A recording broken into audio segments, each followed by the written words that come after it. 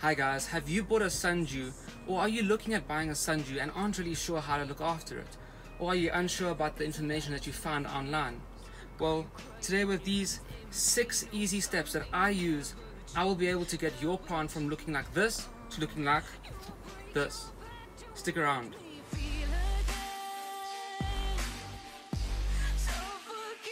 So if you don't know, this is a sundew, or scientifically known as a drosera. It has sticky leaves, as you can see, and they are actually plants just like a Venus flytrap that catches and digests insects. So these plants are actually quite well known. Darwin did some of his scientific research on the drosera, and he thinks that they are one of the most interesting plants in the world.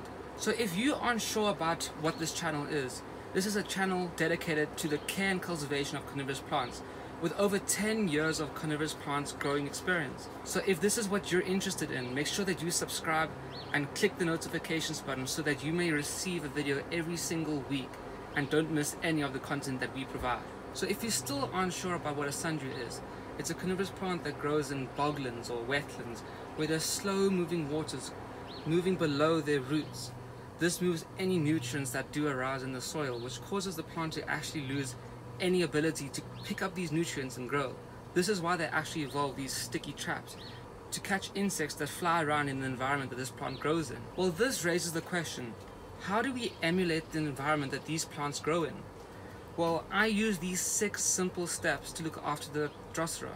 These steps include the amount of sunlight that the plants need, the amount of water that they need and the type of water, dormancy periods, the soil substrate that they need, the amounts of humidity that the plants need, and also when and how to feed your carnivorous plant. So if you've watched my Venus flytrap care guide, which you can actually click here to watch it, you may know that I used to stare at my plants every single second of every single hour when I first get them.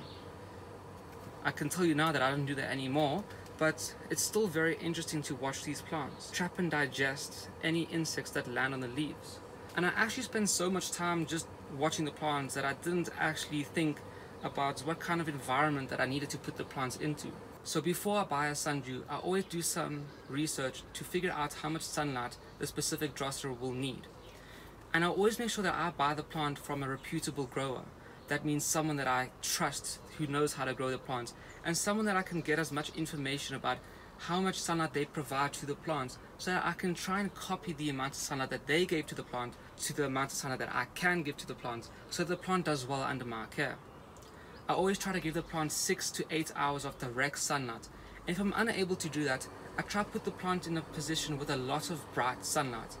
In my grow space, I have a shade net that covers the span of the area which my sundews actually grow in. This just shows that you don't actually need bright, direct, intense lights all the time.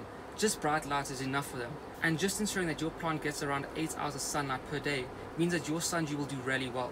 Now these plants need to have a specific type of water: distilled water, reverse osmosis water, or rainwater. Now what does these types of waters all have in common? What they have in common is that none of them have a lot of minerals inside of the water. So these plants in the wild, they will obviously only get rainwater, which is very low in mineral concentrations, which means that we have to try to copy that by using these 3 types of water. Now in summer, I generally give the plants about 1 to 2 inches of water in the tray that I grow them in. And in winter time, I give them about 1 inch and less of water throughout the day. This is just to ensure that there's a fluctuation of water between the 2 periods and that the plant doesn't actually rot away during the winter time. Now it's very important to know that the height of the pot does take into consideration how much water you need to give the plant. If I'm using a pot this size, giving it about an inch to 2 inches of water would be fine. But if I'm using a plant which is in a pot this height, giving about 1 inch to 2 inches of water may be too little. And if I'm using a pot that is this size, putting 2 inches of water will be way too much. So ensuring that you provide the right amount of water for your plant is very important. If you're using a small pot like this, you want to have about half of the pot's height to about a quarter of the pot's height of water during the summer, and in winter a quarter of the height to letting the tray dry out between waterings, while you water them in wintertime. That leads us on to the next tip, dormancy. So what exactly does that mean? In wintertime, many of the carnivorous plants go dormant. So if you're growing a plant like the scapensis here, you may wonder, why doesn't it go dormant? And that brings up the point. Some plants don't even need dormancy. So how do we know which plants those are? Well, it's very simple. Plants such as the capensis is a subtropical plant, and some people may even call them a tropical plant. And these plants are known to grow throughout the year. Some other plants, such as drosera binata, doesn't actually need to stay. Now, some plants such as drosera binata go dormant in wintertime, which means that they form a small hibernaculum in which the plant actually falls asleep. Now, if a plant is dormant, such as the binata, you need to ensure that you give them less water, as I said earlier, to ensure that the plant doesn't rot away during winter. But then you may ask, how do I know which plant goes dormant? Well, if you don't want to do the research, you can keep the plant in water, and when winter time comes around, you can see if it starts actually going to sleep. Then you'll know, okay, this is a plant that needs dormancy. But if you want to do the research, there are many sites online, such as the International Carnivorous Plant Society website, which gives you a lot of information about all of the different types of carnivorous plants that there are in the world. It is also important to note that during dormancy, the plants that do go dormant need to have less sunlight as well. So just like you would have less sunlight in winter, you need to give the less plants sunlight in winter while they're dormant. If you're using grow lights, it would be wise of you to put the lights on a timer, or to switch off the lights earlier in winter and then leave the lights on for longer in summer. This is just to copy the photo periods that you get in summer compared to winter. Now let's talk a bit about humidity. If you've been growing carnivorous plants for a while, you may have heard this term being thrown around. Humidity. You need to give the plant a lot of humidity. This plant doesn't have enough humidity.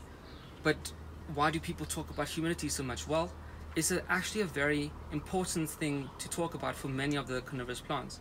Some plants such as drosera count on a lot of humidity to cause the leaves to actually become very globular and to allow these leaves to be efficient in actually capturing insects. Since I brought this plant out, many of the leaves have actually stopped being sticky. And this is because the greenhouse that I'm in is actually hotter than what it is used to. Outside it is very cold, being winter in South Africa, it's around 18 degrees Celsius right now. And inside this greenhouse it's easily about 25 degrees Celsius, and much less humid because of that. And that just shows that all of the globules that is on the drosera have evaporated away now, which shows that humidity does play an important role. But I wouldn't say that it's important to ensure that you provide the perfect humidity at every single moment in the plant's life. So what do I mean by that? Well, I mean that you don't have to put the plant in a tank outside. I mean that allowing the plant to adapt to the environment that you provided will allow the plant to actually grow in such a way to live in that environment. So by no means do I mean now go out and buy a fogger or something.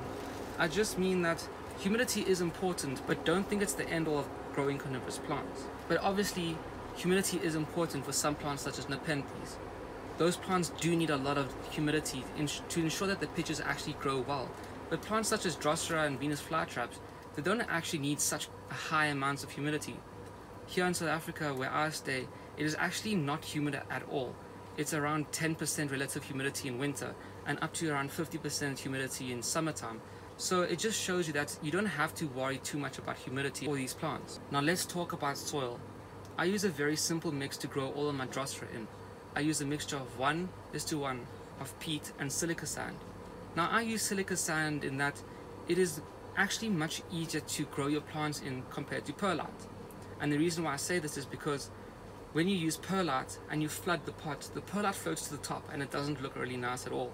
And it also removes any benefits that the perlite may have to actually aerate the soil.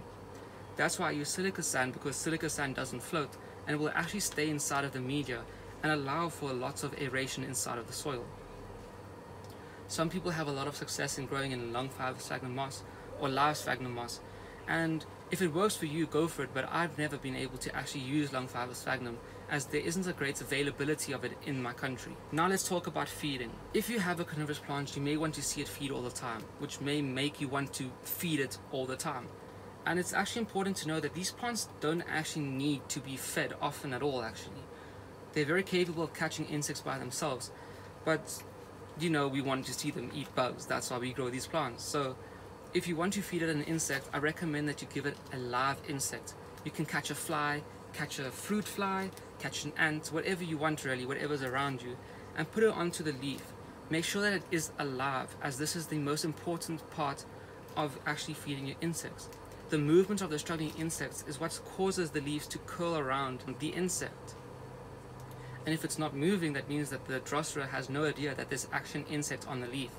So if you do want to feed it, make sure that you're feeding it a live insect, and also remember, it's not very important to do so. So if you've made it this far in the video, let me ask you a question. What kind of plant is closing its leaves in the next clip I'm about to play? Let me know in the comments below, and if you get it right, then I'll pin you. And if you found this video helpful, please leave a like.